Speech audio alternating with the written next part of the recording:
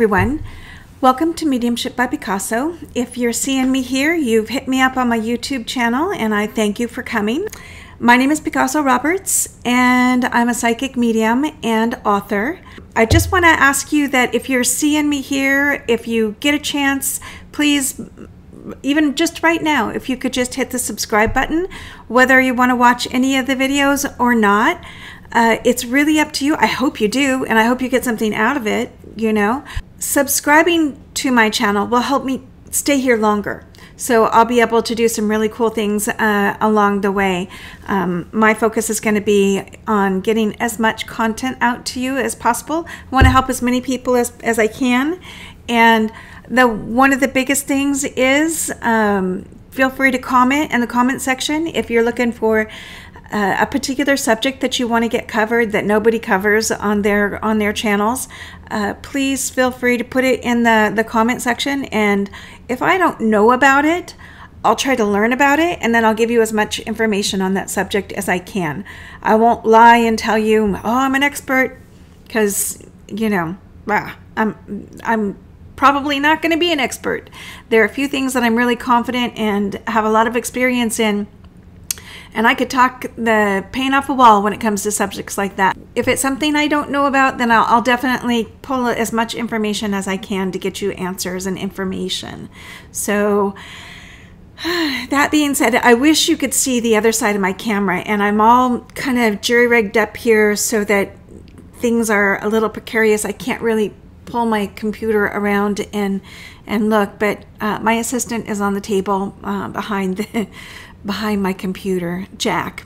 One of the things that I want to cover today, or the thing that I want to cover today, is when it comes to psychic readings or mediumship readings, or, you know what, just life in general.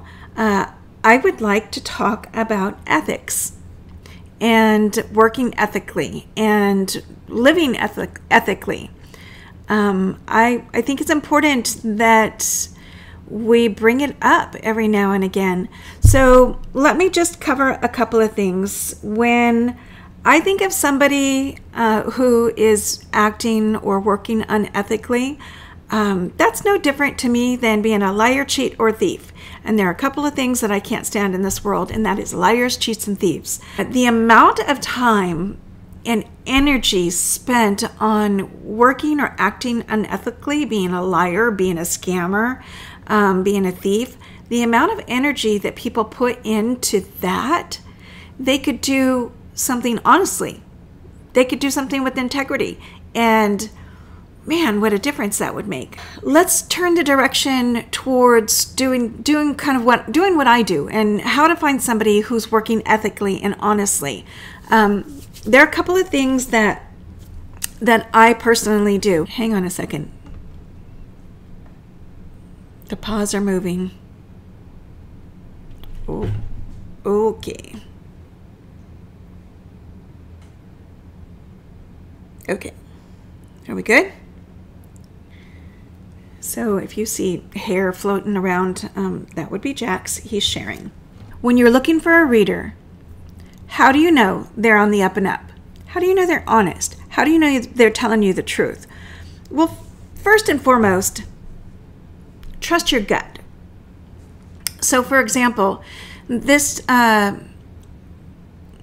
do events once a month or once every couple of months at a festival, like a spirit fest event. And oftentimes you'll see people come into the room, and it's usually a big room where there are a lot of booths, anywhere from, I don't know, 50 to 100 booths, and there are readers, and there are crystals, and there are books, and there are healers, and all of that.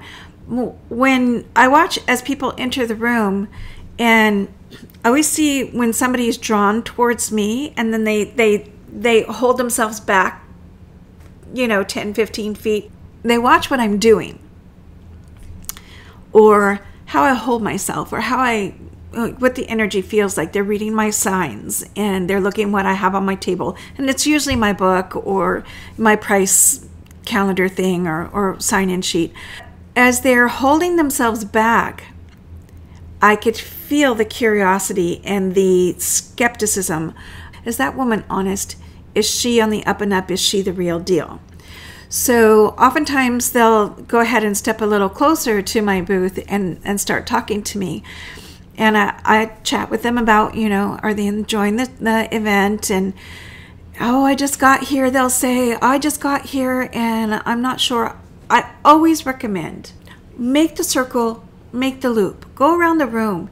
And then wherever you feel pulled into, wherever you feel that energy, where you feel comfortable with somebody, then go to that person. I always tell them, look, you were drawn to me, but go around the room and see where you feel is best and who you connect with. And I would say 90% of the time they make it back to me. And that's great because you can feel the energy. You can feel when somebody's got a good intention, and I do, the utmost of good intentions for people. That's my job. If I was a crappy reader and a liar, then word would get around like that, and then I wouldn't have any clients at all. It would be a short-lived business. Say you sit down in front of a reader and they don't, you're not sure. Or you're still kind of questioning, does this person know what they're doing? Look into their eyes. And on this, you're going to see nothing but the reflection of the lights because I have to wear glasses. But look into their eyes. Look into their eyes and see if they are looking back at you. Are they connecting with you? Or are they looking down all the time? Or are they looking to the left? Or are they looking to the, are they looking away? Are they looking beyond you? Now, when I'm in a read, I may be looking down because I'm writing, but when I'm doing business and introducing myself, you're going to get full contact. You're going to get my eyes. You're going to get my energy. You're going to get information. I'm going to answer some questions so you know what you're going to get in the read. It's how I work. That's how it works if you're at an event, a festival of some sorts. But if you are looking for somebody online, you're looking for a reader, and you've got a bunch of stuff going on in your life and you don't know what to do and you're trying to get answers, and man, I have been there so many times. I will typically research and check the reader to see what kind of reviews that reader has, to see what complaints, if there are any complaints. It makes a difference to me. If I read a review, well, this reader, told me I was going to die tomorrow, or told me I only had a week to live. Man, no. No. That is unethical. That is not okay. If somebody is telling you you're going to die tomorrow, or you're going to die next week, or, look, you've got 6 months, you better hurry up and pay me, you know what I mean? Forget it. Back away, put your money back in your pocket, and get out of there. I will also check to see if the person has any articles written about them. Are they in the public? Are they teaching? Are they holding classes online? Are they holding classes in person? Are they doing gallery work, platform mediumship? Have they written a book? Are they out there in the public where people can gain information as to how they run their business, as to how they operate, and if they're operating honestly? But the biggest thing that I do is I look at their eyes. And the eyes tell so much, If you're looking at me, or if I'm watching somebody, I look at if they smile with their eyes. I look if they're, I don't know, there's a feeling, there's an aura about people. If I focus my energy in on a picture of somebody, I could see that aura around that person, and that'll tell me so much about that person, if they're honest or, whatever. Here's the thing. It's important to remember that when you're booking a reading with somebody, you're putting yourself out there. I don't know, you're putting your money out there too, but there's a level of vulnerability where you're opening yourself up in a read, and that takes courage. You know, I think it was Brené Brown that she did the whole TED Talk about vulnerability. And vulnerability really is courage. It is really having the courage to, you know, in this particular situation where you're sitting down with somebody, where you're opening yourself up. It's like getting a healing. So you're sitting there and you're in a vulnerable place because that person is getting ready to read into your energy, getting ready to read into who you are as a person and the things that are going on in your life. And there are things that, I don't know, it's hard to share. It's hard to share some things. Now, a reader is not going to splay everything out, you know, in the open and make you feel uncomfortable. Not a reader who's working ethically. Now, when you open yourself up and you're in that vulnerable state, remember that you're having the courage to seek answers. You're having the courage to step into something that you typically wouldn't do. But hopefully, given the right reader, given the right situation, you will understand that it's okay to make yourself vulnerable. It's okay to be courageous. It's okay to step into something new. Just make sure that you have the right person and you feel really good about it. Speaking about vulnerability and courage and all of that, I have to say that there are a couple of, there's probably right now, there will be more later, I'm sure, but there are a couple of other YouTube channels that I follow. I want to tell you about that. One in particular, hang on just a sec. Cheers. Sometimes I just need a little sip of tea.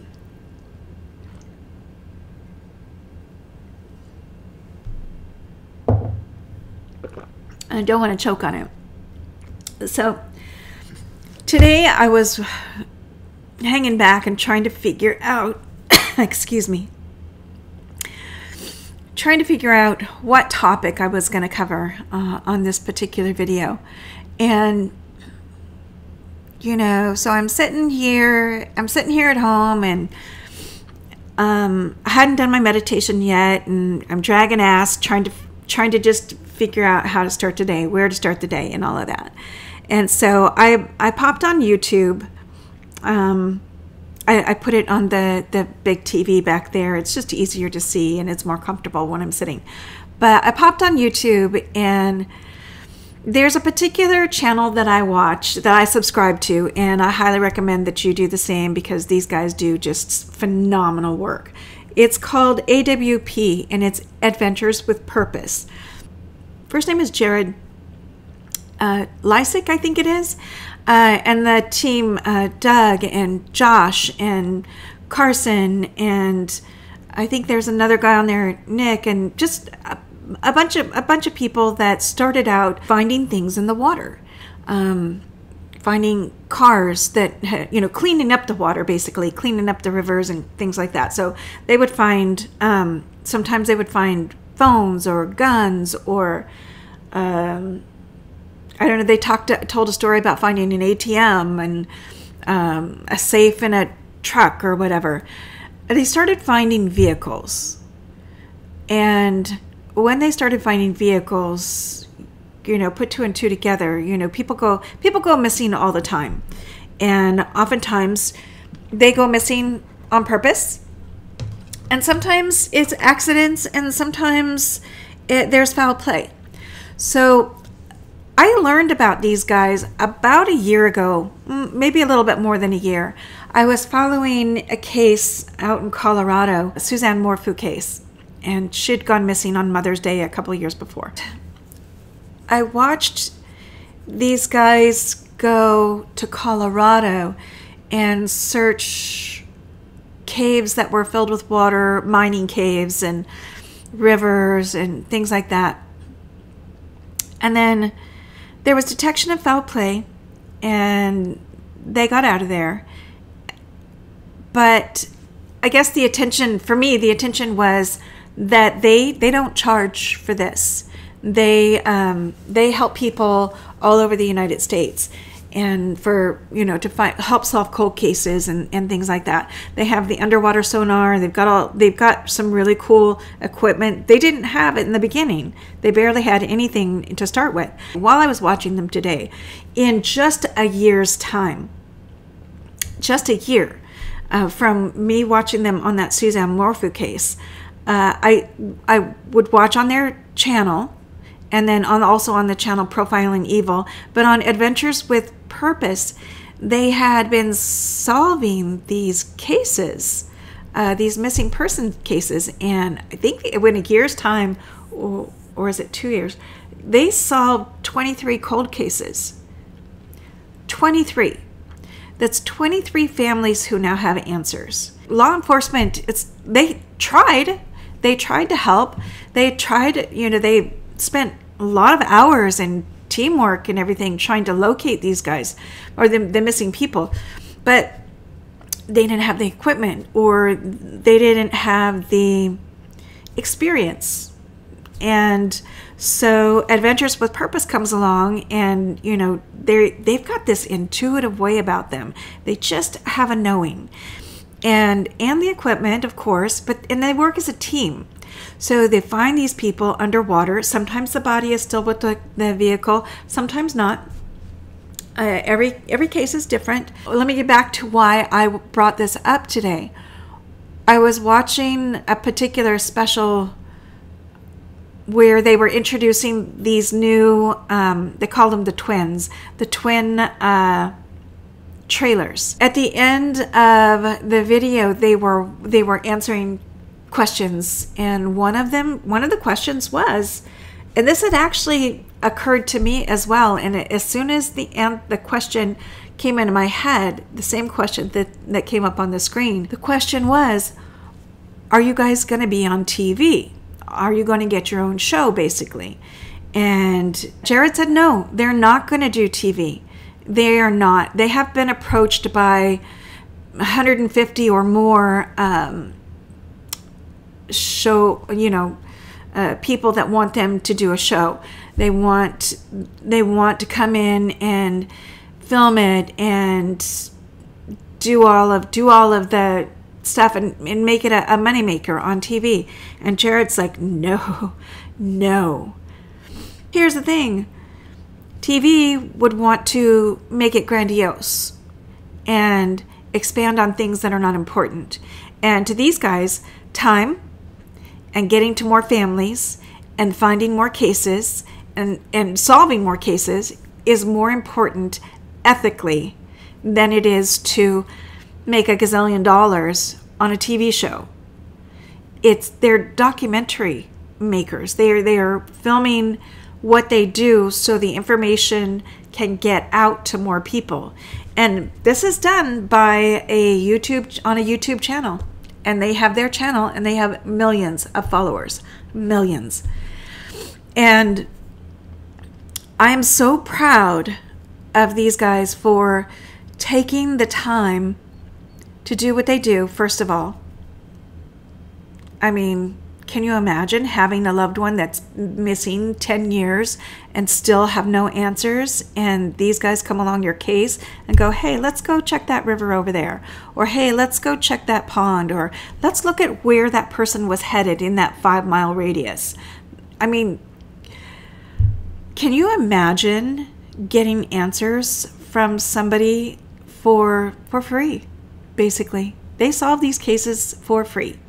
It's by the subscribers on their channel that they have been able to monetize and be able to work harder for the people they're trying to help, which is just amazing. So I want to go back to ethics.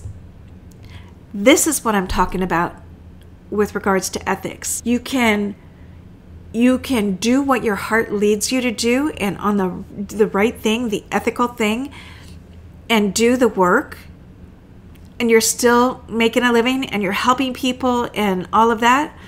Or you could go over here to that sort of fame game. When you weigh that out, look at what they decided to do. They decided to go with the ethical way, and I'm so proud.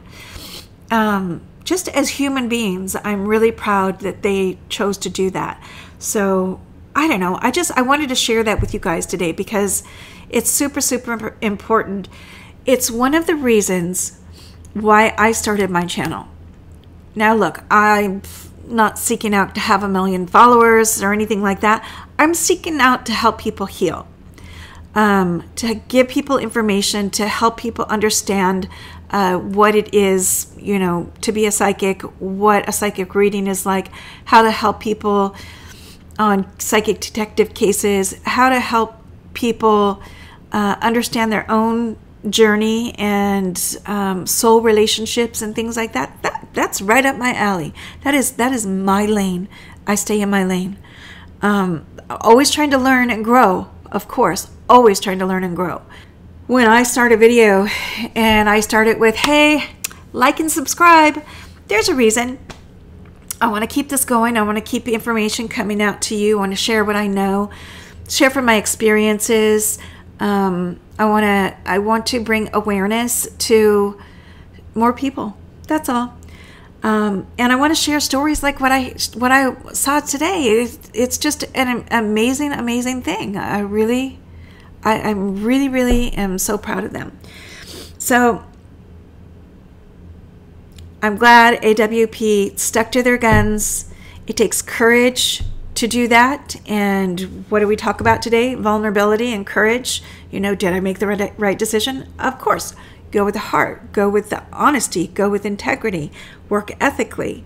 That will take you farther, longer than anything else. That's all I've got to say about that.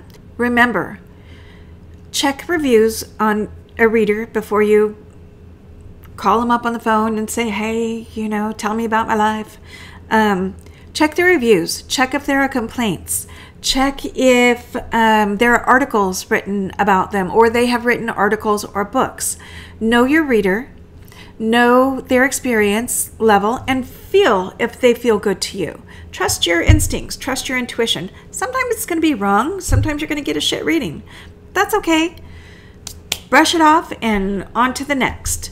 But if you do your homework and trust your intuition, your gut, that gut feeling, you're typically going to get exactly who you're supposed to get. So trust that. Today we talked about that, finding a reader who's working ethically and honestly. We talked about ethics, vulnerability, and vulnerability actually meaning courage. We talked about the AWP, Adventures with Purpose story. I'm going to give a shout out to them. Please look them up on YouTube. It is Adventures with Purpose. Go on there and support them. They're doing a really good thing. Like, subscribe. And please, before you come off of my channel, when you finish this video or before, please subscribe to my channel so we can do more of this, so I can teach more online and in the comfort of your own home or coffee shop or wherever you happen to be. I'm available for reads. For private reads, you can book me on my website at mediumshipbypicasso.com. You can catch up with me here on this YouTube channel, Mediumship by Picasso, or you can check me out on Facebook. It is also Mediumship by Picasso. Once a month, I'm going to be at Amici's Italian restaurant doing platform work or gallery style readings. So it'll be 2 hours of spirit communications that'll be with your loved ones coming in, and I'll give you evidential based information so that only you could validate that information. There are tickets available on Eventbrite. If you go to eventbrite.com and put in St. Augustine Beach and Amici's Italian restaurant, or Amici, AMICI, they have different events throughout the month, and so you'll see my event there.